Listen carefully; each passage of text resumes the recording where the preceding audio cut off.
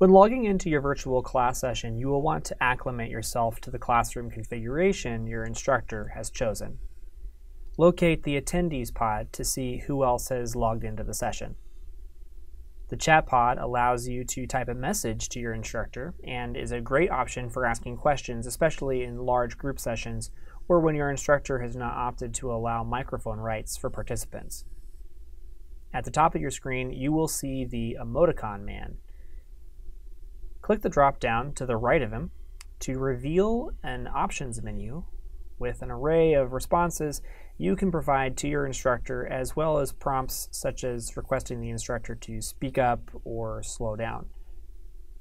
To raise your hand, click on the man and your instructor will be alerted that you have questions.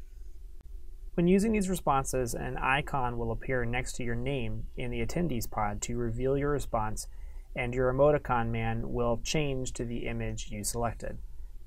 To remove this icon, click on the image and it will return to your emoticon man.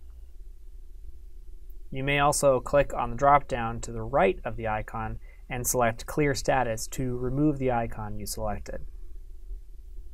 To the left of the emoticon man, you will see the speaker icon. Click the drop-down to mute and unmute your speakers, as well as adjust the speaker volume.